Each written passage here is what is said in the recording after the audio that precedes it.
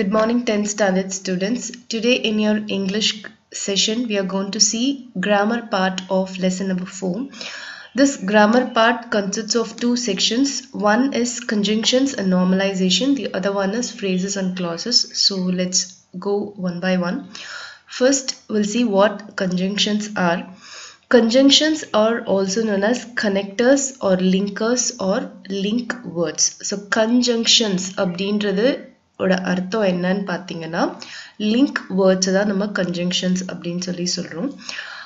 We use conjunctions to join words, a group of words or sentences. ரெண்டு வேர்டை வந்து join பண்றதுக்கும் நம்ம conjunction யூஸ் பண்றோம். Group of words join பண்றதுக்கும் நம்ம conjunctions யூஸ் பண்றோம். Sentences join பண்றதுக்கும் நம்ம conjunctions யூஸ் பண்றோம். So conjunctions அப்படின்றதோட அர்த்தம் என்னன்னா link words அப்படின்னு அர்த்தம். Link wordsனா join பண்றதுக்கு யூஸ் பண்ற words. எதை join பண்ணணும்? ரெண்டு words join பண்ணலாம். இல்ல group of words join பண்ணலாம். இல்லனா sentences join பண்றதுக்கு யூஸ் பண்ற words தான் conjunctions or connectors or linkers or link words. எல்லாமே ஒண்ணுதான். Conjunctions பொறுத்த வரைக்கும் 3 types of conjunctions இருக்கு. First one is coordinating conjunctions. Coordinating conjunctions அப்படின்னா என்ன அப்படின்னா coordinating conjunctions link two group of words that independently make sense. அதாவது ரெண்டு group of words இருக்கு. Group of wordsனாலே sentence இருக்கலாம், phrase இருக்கலாம், clause இருக்கலாம், எது வேணா இருக்கலாம். So ரெண்டு group of words they make complete sense independently. So இந்த ரெண்டு group of words நம்ம தனியா படிக்கும் போது ஒரு complete sense வந்து இருக்கும். Independent sentence மாதிரியும் independent group of words மாதிரியும் இருக்கும்.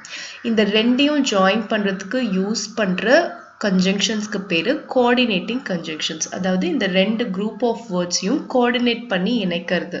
அதுதான் வந்து coordinating conjunctions. Example வந்து and, or, for, otherwise, so, but, yet, still, as well as, etc. இந்த words எல்லாமே conjunction words தான். இது எல்லாமே வந்து coordinating conjunctions. ரெண்டு complete sense make பண்ற group of words link பண்ண யூஸ் பண்ற conjunction words coordinating conjunctions. அதுதான் இந்த and, or, for, otherwise, so, but, yet, still, as well as, etc. Second type வந்து subordinating conjunctions. Subordinating conjunctions அப்படிங்கிறது என்னன்னா these conjunctions help us to introduce subordinate clauses. நம்ம முன்னாடியே வந்து clausesனா பத்தி படிச்சிருந்திருப்போம். மெயின் clause, dependent clause அந்த மாதிரி நம்ம படிச்சிருப்போம்.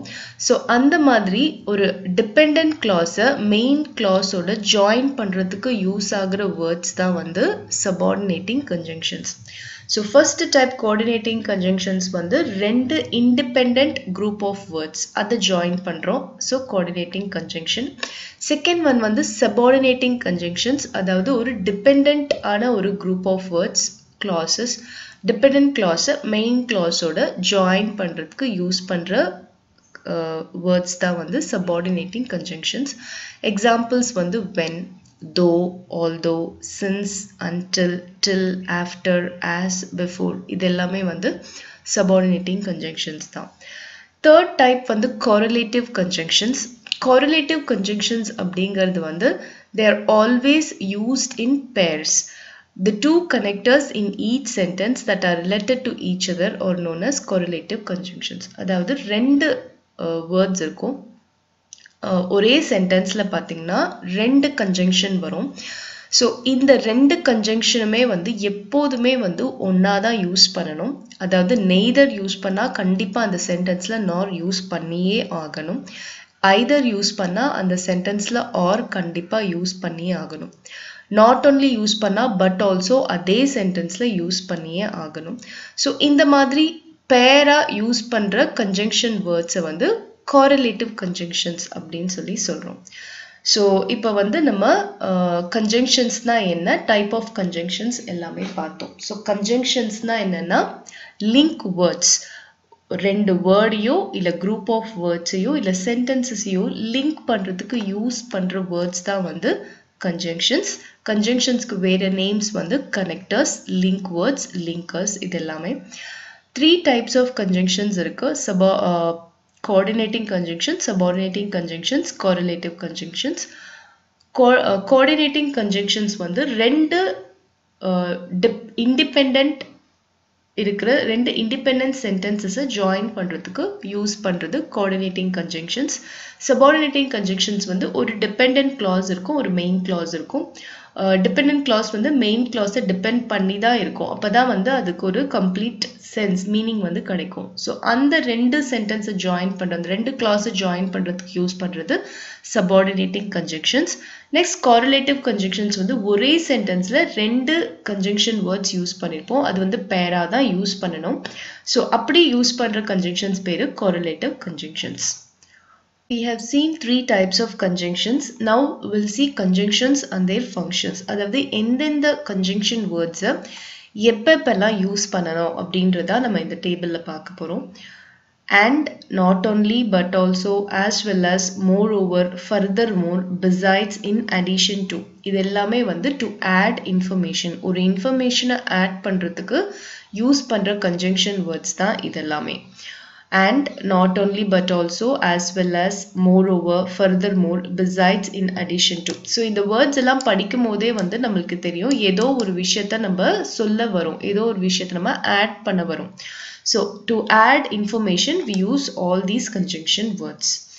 Next வந்து since, as, for, because, since then, before that, after that. இது எல்லாமே வந்து reason or causes indicate பண்றதுக்கு யூஸ் பண்ற conjunctions. இதெல்லாமே வந்து நீங்க இந்த வேர்டை படிக்கும் போதே உங்களுக்கு தெரியும். Because, since இதெல்லாமே வந்து ஒரு reason சொல்றதுக்காக நம்ம யூஸ் பண்ற words. So இது எல்லாமே to indicate cause or reasonக்கு நம்ம யூஸ் பண்ற conjunction words. Next, but, yet, still, nevertheless, on the other hand, though, although, even though, however, on the contrary. இது எல்லாமே வந்து to express contrast, அதாவது ஒரு விஷயத்தை வந்து மறுத்து பேசுறதுக்கு நம்ம இந்த conjunction words எல்லாம் யூஸ் பண்றோம். இந்த words படிக்கும் போதே நம்மளுக்கு தெரியுது. So but, yet, still இதெல்லாம் நம்ம எப்போ யூஸ் பண்ணுவோம்?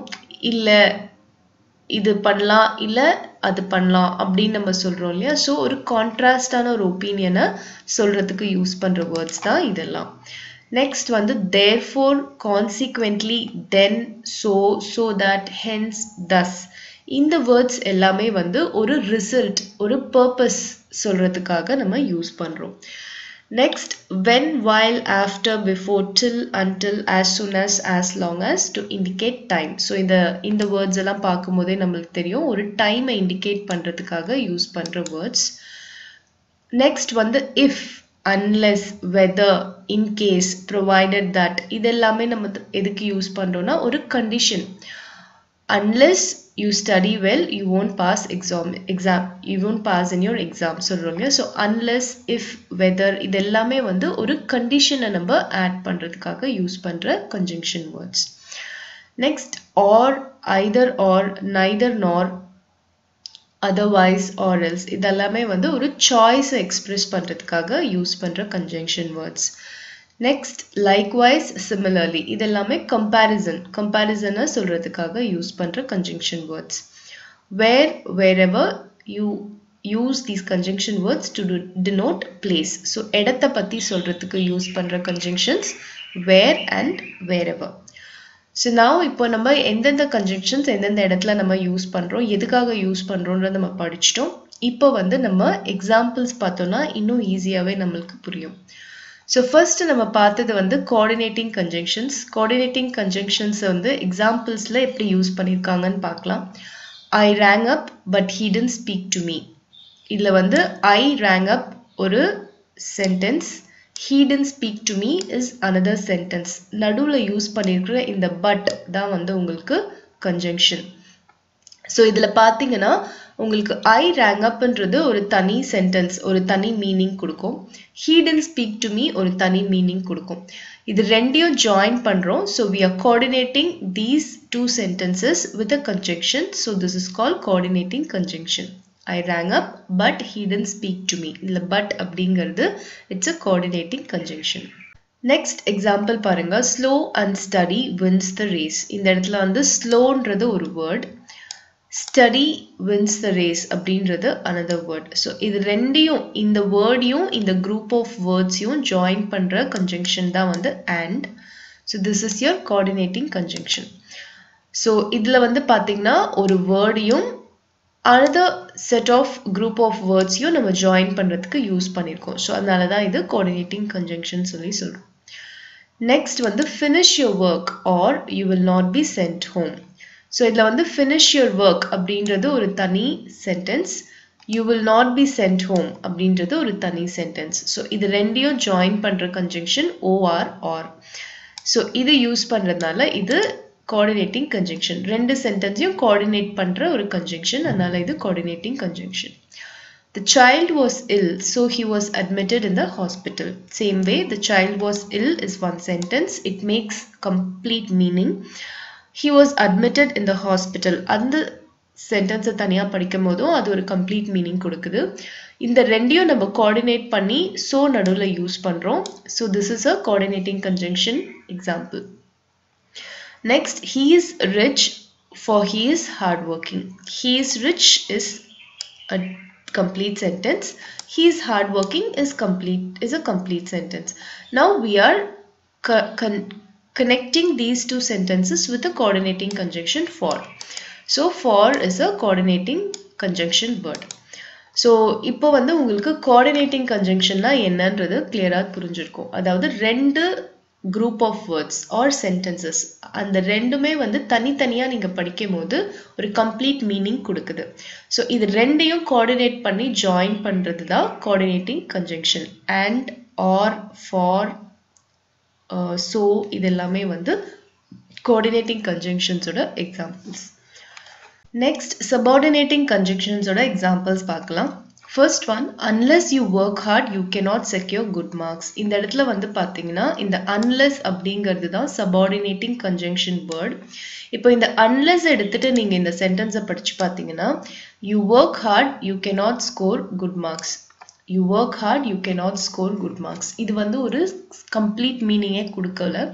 You work hard, you cannot score good marks. என்ன சொல்ல வரோன்றதே நமக்கு புரியாம இருக்கு. ஸோ முன்னாடி ஒரு unless போட்டிங்கன்னா, unless you work hard, you cannot score good marks. அதாவது நீ ஹார்ட் ஒர்க் பண்ணலைன்னா உன்னால நல்ல மார்க்ஸ் வாங்க முடியாது. ஸோ இந்த unless அப்படின்ற இந்த கன்ஜங்ஷன் வந்து இந்த ரெண்டு டிஃப்ரெண்ட் ஆன சென்டென்சஸ், அதாவது ஒரு இந்த you work hard அப்படின்ற இந்த dependent clause வந்து you cannot score good marks அப்படின்ற அந்த மெயின் clause dependent பண்ணி இருக்கு. So you work hard அப்படிங்கிறது வந்து பாத்தீங்கன்னா ஒரு dependent clause. You cannot secure good marks அப்படிங்கிறது வந்து பாத்தீங்கன்னா ஒரு main clause. So இந்த மாதிரி டிபெண்டண்டா இருக்கிற clause மெயின் clauseோட சேர்த்து ஒரு மீனிங் கொடுக்கறதுக்கு யூஸ் பண்ற கன்ஜங்ஷன் வேர்ட்ஸ் தான் subordinating conjunctions. இங்க unless அப்படிங்கிறது subordinating conjunction word. Next, wait till I return. இந்த இடத்துல till அப்படிங்கிறது subordinating conjunction. Wait, I return. So இதுக்கு ஒரு மீனிங் கொடுக்கறதுக்கு யூஸ் பண்றது till தான். So அதனால இது subordinating conjunction. Next, he is honest though he is poor. He is honest though he is poor. அவன் வந்து ரொம்ப நேர்மையானவன், ஆனாலும் அவன் வந்து ஏழ்மையானவன். ஸோ ஏழையா இருந்தாலும் அவன் ரொம்ப நேர்மையானவன் அப்படின்னு சொல்லி சொல்றோம். ஸோ இதுக்கு நம்ம யூஸ் பண்ற வேர்ட் பார்த்தீங்கன்னா தோ. தோங்கிறது வந்து பார்த்தீங்கன்னா ஒரு கான்ட்ராஸ்டிங்கா இருக்கிறத ஒரு விஷயத்த சொல்றதுக்காக நம்ம யூஸ் பண்றோம். ஸோ இந்த இடத்துல வந்து பார்த்தீங்கன்னா அவன் வந்து ஏழ்மையா இருக்கான், ஆனாலும் அவன் நேர்மையா இருக்கான். இதுதான் வந்து மீனிங். ஸோ அதனால though is a subordinating conjunction. Next, as John is very weak, he is not able to walk fast. So இதுவும் வந்து பார்த்தீங்கன்னா dependent clause main clause join பண்றதுக்கு யூஸ் பண்ற conjunction தான் as. So John is very weak, he is not able to walk fast. So நம்ம என்ன சொல்ல வரோம், ஜான் ரொம்ப வீக்கா இருக்கிறதுனால அவனால வேகமா நடக்க முடியாது. So அதனால as John is very weak, he is not able to walk fast. So அதனால இது வந்து subordinating conjunction. Next, I will return home after sunset. So I will return home sunset. So sunset, I will return home. இது ரெண்டுமே வந்து தனித்தனியா இருக்கு. So இது join பண்றதுக்கு நம்ம after use பண்றோம். So sunset அப்படிங்கிறது இந்த I will return home depend பண்ணி இருக்கு. So after போட்டோன்னா it makes a complete sense. So அதனால after அப்படிங்கிறது subordinating conjunction. Next, my uncle entered my house while I was doing my homework. My uncle entered my house, I was doing my homework. எப்போ while I was doing my homework. So இந்த while போட்டாதான் இந்த complete sentenceக்கு ஒரு meaning கிடைக்குது. So while அப்படிங்கிறது subordinating conjunction. Next is correlative conjunction. Correlative conjunction நம்ம முன்னாடியே சொன்ன மாதிரி ரெண்டு conjunction word வரும். அது எப்போதுமே ஒரு sentenceல பேரா தான் நம்ம யூஸ் பண்ணணும். அதுக்கு எக்ஸாம்பிள் பார்க்கலாம். Sheba is both a singer and a dancer. So both வந்திருக்கு and வந்திருக்கு. So இது ரெண்டும் கண்டிப்பா நம்ம ஒண்ணா தான் யூஸ் பண்ணணும். Sheba is both a singer and a dancer. Neither Jane nor Ram has attended the function. Neither nor இதுவும் வந்து கண்டிப்பா ஒரு சென்டென்ஸ்ல ஒண்ணா தான் யூஸ் பண்ணணும். Neither யூஸ் பண்ணா nor கண்டிப்பா யூஸ் பண்ணியே ஆகணும்.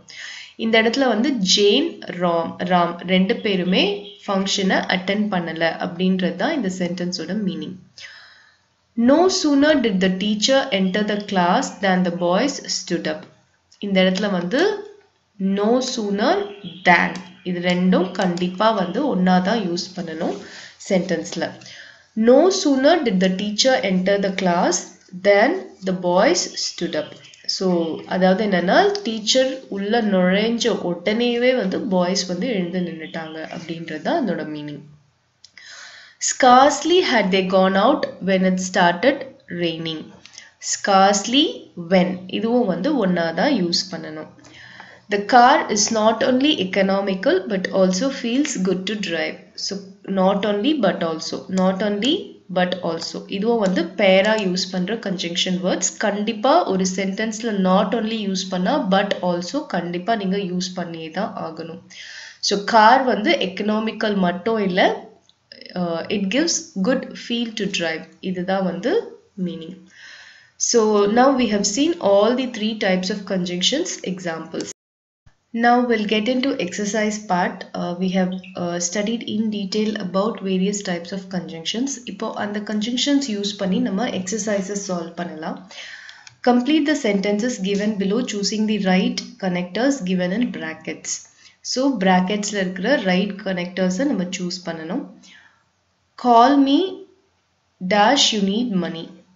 Call me in case you need money. அதுதான் கரெக்டா இருக்கும். உங்களுக்கு மணி தேவைப்பட்டுச்சுன்னா எனக்கு கால் பண்ணு. So call me in case you need money. Next, I forgot that I had to meet the principal. So நான் வந்து principal meet பண்ணோங்கிறதே மறந்துட்டேன் அப்படிங்கிறது தான். So I forgot that I had to meet the principal. Though he is 90 years old, he is in the pink of health. Pink of health அப்படின்றது ஒரு idiomatic expression. அதாவது நல்ல good healthல இருக்கிறதா pink of healthன்னு சொல்லுவோம். So அவருக்கு 90 years ஆனாலும் அவர் வந்து நல்ல health conditionல இருக்காரு அப்படிங்கிறது தான். So அது contrastingஆ இருக்கு இல்லையா? So 90 years ஆனாலும் அவர் நல்ல health conditionல இருக்காரு. So அதுக்கு though he is 90 years old, he is in the pink of health அப்படின்னு சொல்லி போடணும். Next, it is raining. Take an umbrella or else you will get drenched. So மழை பெஞ்சிட்டு இருக்கு, நீ umbrella எடுத்துட்டு போ, இல்லைன்னா நீ வந்து நனைஞ்சிடுவ. So or else தான் இங்க யூஸ் பண்ணணும். They faced many hardships. Nevertheless, they are always cheerful. So அவங்க வந்து நிறைய அவங்களோட வாழ்க்கையில நிறைய போராட்டங்களை அவங்க வந்து ஃபேஸ் பண்ணியிருக்காங்க. ஆனாலும் அவங்க cheerful-ஆ இருக்காங்க, மகிழ்ச்சியா இருக்காங்க. Okay, so these are the answers for first exercise. Next, B exercise பார்க்கலாம். Fill in the blanks with the connector that goes with the underlined words. So இது வந்து பாத்தீங்கன்னா both the minister and the officers visited the affected areas. இந்த exercise full-ஆவே வந்து பாத்தீங்கன்னா உங்களுக்கு வந்து correlative conjunctions use பண்ற மாதிரி இருக்கு. ஸோ ஒரு வேர்ட் யூஸ் பண்ணா இன்னொரு வேர்ட் அந்த சென்டென்ஸ்ல கண்டிப்பா யூஸ் பண்ணியே தான் ஆகணும்னு நான் சொன்னேன். ஸோ போத் யூஸ் பண்ணா and கண்டிப்பா யூஸ் பண்ணி தான் ஆகணும். So both the minister and the officers visited the affected areas. Second one, Jaya teaches not only English, not only வந்தா கண்டிப்பா என்ன யூஸ் பண்ணோம், but also யூஸ் பண்ணணும். Jaya teaches not only English but also science. Third one, either Raghu, either use பண்ணா கண்டிப்பா or use பண்ணணும் அந்த சென்டென்ஸ்ல. So either Raghu or Bala will have to buy vegetables from the market. ரகுவோ இல்ல பாலாவோ யாரா ஒருத்தர் கண்டிப்பா மார்க்கெட்ல இருந்து வெஜிடபிள்ஸ் வாங்கிட்டு வரணும். அதான் இந்த சென்டென்ஸோட meaning. No sooner did I enter the house than it started drizzling. So no sooner வந்தாலே than கண்டிப்பா யூஸ் பண்ணும். THAN than யூஸ் பண்ணணும். So no sooner did I enter the house than it started drizzling. So நான் வீட்டுக்குள்ள நுழையிற அப்பதான் வந்து மழை drizzle ஆக ஆரம்பிச்சது அப்படின்றது தான் அதோட meaning. So in the first two exercise we have seen, these are easy. கொஞ்சம் கொஞ்சமா நீங்க வந்து இந்த connectors யூஸ் பண்றதுக்கான உங்க சென்டென்ஸ்ல யூஸ் பண்றதுக்கான practice exercises தான் இது. Next C exercise பார்க்கலாம். Combine the pairs of sentences using appropriate connectors. So ரெண்டு sentence கொடுத்திருக்காங்க. இத வந்து நம்ம இந்த ரெண்டு sentenceயும் நம்ம connectors யூஸ் பண்ணி ஒரே sentence எழுதணும். We came late, we did not miss the train. We came late, yet we did not miss the train. அப்படின்னு எழுதலாம். அப்படி இல்லனா though we came late, we did not miss the train. இந்த ரெண்டு விதமா இந்த சென்டென்ஸை வந்து நீங்க conjunction யூஸ் பண்ணி எழுதலாம். நாங்க லேட்டா வந்தோம் ஆனாலும் நாங்க ட்ரெயினை மிஸ் பண்ணல. ஸோ இந்த இடத்துல we came late, yet we did not miss the train. Still we did not miss the train. Yet, still இது ரெண்டுமே யூஸ் பண்ணலாம். அப்படி இல்லனா ஃப்ரண்ட்ல வந்து though we came late, although we came late, we did not miss the train. இதுவும் use பண்ணலாம். Next, second one, they checked the packet twice, then they sealed it. They checked the packet twice and then they sealed it. So they checked the packet twice and then they sealed it. அவங்க packet ரெண்டு வாட்டி check பண்ணிட்டு அதுக்கப்புறமா they sealed it. So and is the conjunction you have to use in this sentence. Next, Sita saw a snake. At once she ran away. Sita saw a snake and at once she ran away. அப்படி இல்லனா comma போட்டு at once she ran away னு கூட use பண்ணலாம். Sita saw a snake, comma போட்டு at once she ran away அப்படினு நீங்க சொல்லலாம். Or Sita saw a snake and at once she ran away and use பண்ணியும் நீங்க கனெக்ட் பண்ணி எழுதலாம். Next, fourth one, Robert completed the project. He submitted it to the teacher. Robert project முடிச்சதுக்கு அப்புறமா teacher கிட்ட சப்மிட் பண்ணான். So after Robert completed the project, he submitted it to the teacher. So after தான் இங்க நீங்க use பண்ண வேண்டிய conjunction word. Yusuf was running high temperature. He could not take part in the competition. யூசுஃப்க்கு வந்து temperature ரொம்ப ஹையா இருந்தது. அதனால he could not take part in the competition. So அதுக்கு என்ன யூஸ் பண்ணோம்? Hence. Yusuf was running high temperature. Hence he could not take part in the competition. So this is how you have to finish. Next, D exercise, tick the correct linker. So ரெண்டு linker கொடுத்திருக்காங்க. இதுல எது கரெக்டான லிங்கரோ அதுக்கு நீங்க tick mark போடணும். He was honest, he was punished. So he was honest, அதாவது அவன் நேர்மையா இருந்தான் ஆனாலும் அவனுக்கு தண்டனை வழங்கப்பட்டது. ஸோ அதுக்கு என்ன யூஸ் பண்ணோம்? though யூஸ் பண்ணோம். though தான் வந்து கான்ட்ராஸ்டிங்கான விஷயத்தை எக்ஸ்பிரஸ் பண்றதுக்கு யூஸ் பண்ற conjunction. So though he was honest, he was punished. That is the correct way of writing this sentence. Next, walk carefully, otherwise you will fall down. So நீ கேர்ஃபுல்லா நடக்கலனா நீ கீழே விழுந்துடுவ. So otherwise is the correct conjunction you have to use here. Next, my mother called me while I was playing football. நான் football விளையாடி கொண்டிருந்த பொழுது அம்மா எனக்கு கால் பண்ணாங்க. So while is the correct conjunction you have to use here. Next, fourth one, my salary is low. Nevertheless, I find the work interesting. என்னோட salary வந்து கம்மி தான் ஆனாலும் என்னோட work வந்து எனக்கு இன்ட்ரெஸ்டிங்கா தான் இருக்கு. So nevertheless you have to use here. Next, the passengers rushed to board the bus as soon as it arrived. So bus வந்தோடனே வந்து passengersலாம் வந்து அதுல ஏறதுக்காக போனாங்க.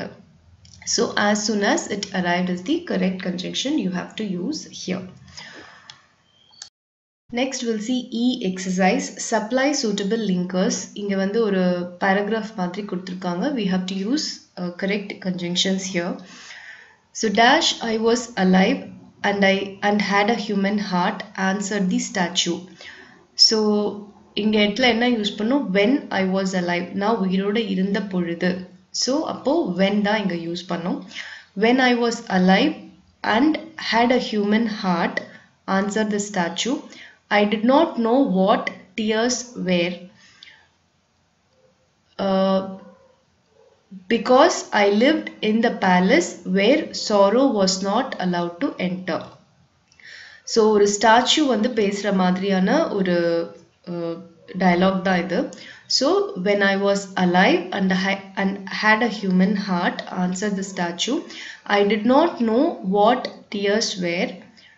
Since or because use பண்ணலாம். Since I lived in the palace where where sorrow was not allowed to enter. My courtiers called me the happy prince and happy indeed I was. So courtiers வந்து நான் happy prince னு கூப்பிட்டாங்க and நான் ஹாப்பியாவே இருந்தேன். So I lived and so I died. So you have to use so here. So இது வந்து பாத்தீங்கன்னா ஒரு paragraphல யூஸ் பண்ற conjunctions எல்லாமே நம்ம யூஸ் பண்ணி complete பண்ற மாதிரி இருக்கு. Just note பண்ணிக்கோங்க. என்னோட answers எல்லாமே நான் வீடியோட endல கொடுத்திருக்கேன். நீங்க cross check பண்ணிக்கலாம் later on. Next போலாம். Many writers make incorrect sentences when they try to put sentences together. They may make grammatical errors and leave out important punctuation marks. Making such mistakes is quite common while preparing the first draft, but he must carefully edit his final draft. So idla vandu parunga, many writers make incorrect sentences when they try to put sentences together. So rendu sentence onna சேர்த்து எழுதும் பொழுது, so அப்போ when use பண்ணோம். They may make grammatical errors and leave out important punctuation marks.